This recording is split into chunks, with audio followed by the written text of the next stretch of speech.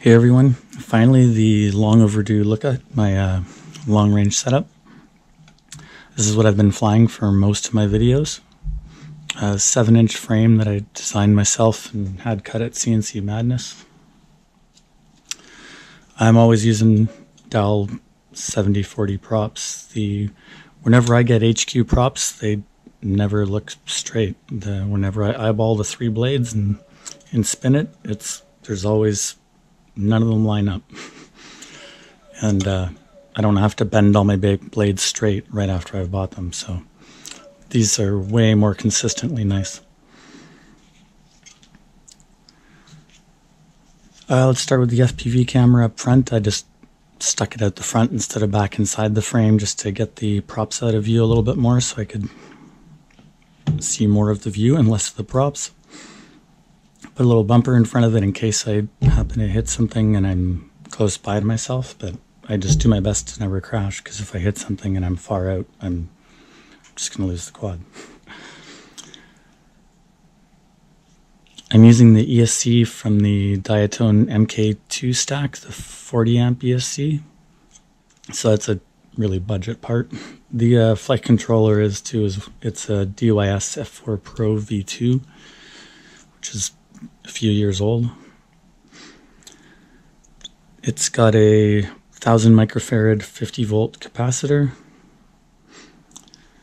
This camera is a Runcam Phoenix V2. I used to be using the Micro Eagle, but mine started getting glitchy, so I changed to the Phoenix V2. The VTX is a Rush Tank Ultimate Plus that I always run at 800 milliwatts. Connected to a TrueRC Singularity. It's got a Brain FPV GPS mounted in the back here. It's just covered up with tape. The GoPro's not in the mount because it's recording this right now. But one of the things about the frame I was trying to do is keep it really tight and small so I didn't take up too much space. And so the props actually go in underneath the GoPro mount on this one. The control link is Crossfire, of course. I've got a diversity receiver mounted underneath. I'm not sure if that helps or not, but it definitely couldn't hurt having it on the opposite side of the carbon. May at least help keep some interference from going between parts. So it's a diversity receiver. I've got a horizontal Immortal T out front, mounted far away from any of the carbon. And a vertical barred pole, TrueRC barred pole in the back. For the radio, I'm using a Tranis X9D Plus with the Micro TX for Crossfire. I did change to using the TBS Diamond antenna. I usually just keep this horizontally polarized because it fits in my case like that, and then I don't have to keep undoing and changing the wearing out the SMA coupling here. But if I'm flying 3 or 4 kilometers out or more and starting to get RSSI alarms, then I'll just change this to vertical polarization and it takes care of everything. Back to 99 RSI again. Let's take a look at the batteries here. So I've been using my own 6S lithium ion packs. I made them myself out of Molicel P26A 18650 cells. I might do a video about making a battery.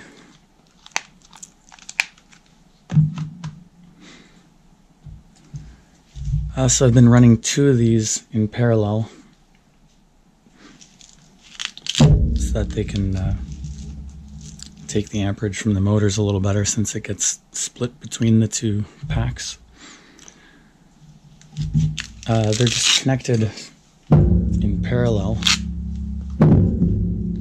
with 2 pigtails soldered up to the same spot on the ESC.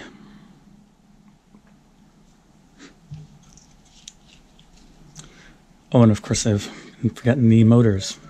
Brother Hobby 2806.5 1300 kV.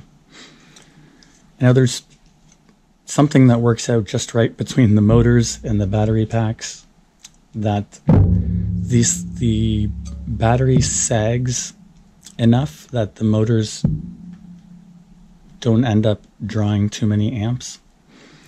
I'm not sure if it may be something to do with the budget ESC limiting current flow or something, because other people I've talked to have been getting much higher amp ratings with these motors on 6S.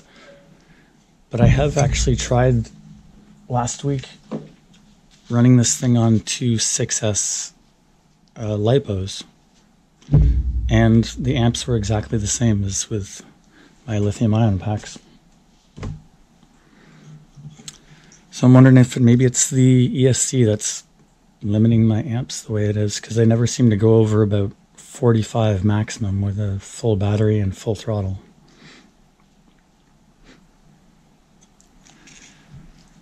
Alright, I guess I'll take a look at the goggles next here. I'm using Orca FPV1s. I've been really happy with them. They've worked great. The only issue I've had has been the power cord here out of the battery failing with getting frayed in the middle, so I replaced it myself, and other than that, they've been really great goggles. That's the antenna setup I'm using now. A few months ago I was just using two of these homemade helical antennas, but now I've switched to using one of the X2 Airs, which is better than the helicals. But the helicals were really cheap. I think it cost me about $5 or something to make one of them, and the X2 Air is $60 US. So I think I might also do a video soon about how to make these helical antennas. There's been quite a bit of questions and interest about that. For flying long range, I always use two high gain antennas and point them both in the same direction. I believe that's supposed to be the best way to make use of the rapid fire mode 1 feature, where it takes the best picture outputs from both antennas and then combines them to give you the best picture possible. I'm going to be working on I am working on a new frame for this year. It's kind of similar to this one. The arms are stretched out a little more, and the top plate's longer to hold a larger battery, like this one that I got for the FR7 doesn't fit on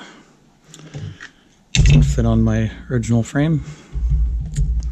But it was kind of made for, specifically to fit these, but this one I'm just trying to make a little more versatile, so it'll be able to fit a battery this size, and it may be able to fit two 18650 packs stacked like that.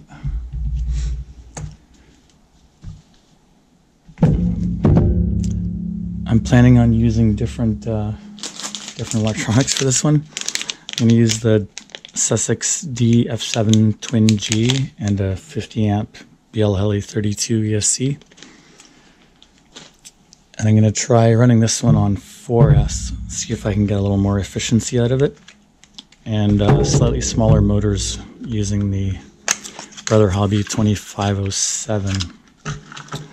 I'm going to be trying 1750 kV for 4S. I'm also going to just temporarily move these motors over from here onto this one, just to see what the amp draw comparison is like with the new stack compared to this stack, and if I'm curious if the ESC is what's limiting the amp draw from these motors, because I should be able to draw way more than 45 amps with these. For the 4S batteries on this new frame, I'm going to be making them out of different cells than the other ones. These are still moly cell, but they're P42As, so they're 21700 cells. They're a little bit bigger than the 18650 cells. A little bigger, a little heavier. So I'm going to see how two 4S packs of this works. It works out to being about the same, slightly more watt hours using two 4S packs of these than two 6S packs of these. So it'll be interesting to see how the efficiency comparison works between them. It's gonna be a lot of work making all these batteries. I'll probably do a video about that.